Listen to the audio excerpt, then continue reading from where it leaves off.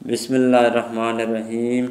अल्लाहुम्मा सल्लि अला मुहम्मदिन व अला आलि मुहम्मदिन कमा सल्लैता अला इब्राहीम व अला आलि इब्राहीम इन्नका हमीदुम मजीद। अल्लाहुम्मा बारिक अला मुहम्मदिन व अला आलि मुहम्मदिन कमा बारकता अला इब्राहीम व अला आलि इब्राहीम इन्नका हमीदुम मजीद। तमाम तारीफ़ें अल्लाह ताला के लिए हैं जो कुल कायनात का मालिक और खालिक है। लाखों करोड़ों दरूद व सलाम उस पाक हस्ती पर जो कुल कायनात के लिए रहमत बनकर आई। मदनी चैनल की तरफ से तमाम बहन भाइयों को अस्सलामु अलैकुम। दोस्तों, आज की वीडियो में एक नई सूरत के साथ हाज़िर हुआ हूँ जिसके बारे में हज़रत इब्ने अब्बास रज़ी अल्लाह ताला अन्हो से रवायत है कि सहाबा इकराम ने एक जगह खैमा लगाया। वहाँ एक कब्र थी जिसका उनको इल्म ना था। उन्होंने इस कब्र में एक शख्स को ये सूरत पढ़ते हुए सुना, यहाँ तक कि उसने पूरी सूरत ख़त्म कर दी। सहाबा कराम ने आकर हजूर पाक सल्लल्लाहु अलैहि वसल्लम से ये माजरा बयान किया।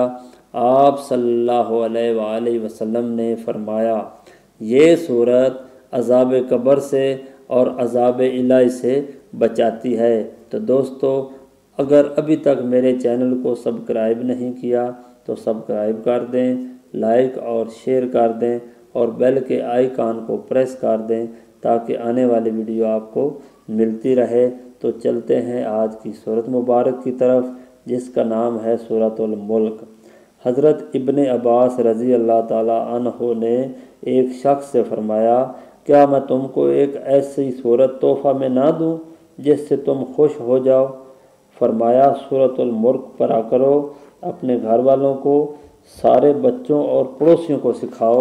ये सूरत अपने रब से पढ़ने वाले के लिए झगड़ा करेगी और अल्लाह रब्बुल इज़्ज़त से मुतालबा करेगी, उसे अज़ाब जहन्नम से बचाएगी और उसको पढ़ने वाला अज़ाब कब्र से निजात पाएगा। हज़रत आयशा रज़ी अल्लाह ताला अन्हा से रवायत है, आप फरमाती हैं कि हजूर अकरम सल्लल्लाहु अलैहि वसल्लम हर रात बिला नागा इस सूरत की तिलावत फरमाते थे। जो शख्स चाँद देखकर इस सूरत को पढ़ेगा तो हर महीने के 30 दिन तक वो सख्तियों, तंगियों और तकलीफ़ों से महफूज रहेगा, इसलिए कि इसकी 30 आयतें हैं और 30 दिनों के लिए काफ़ी हैं।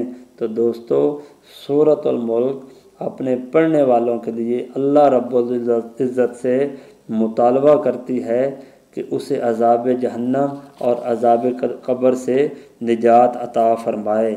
बड़ी फ़जीलत रहमतों वाली सूरत मुबारक है। दोस्तों, आज के लिए बस इतना ही।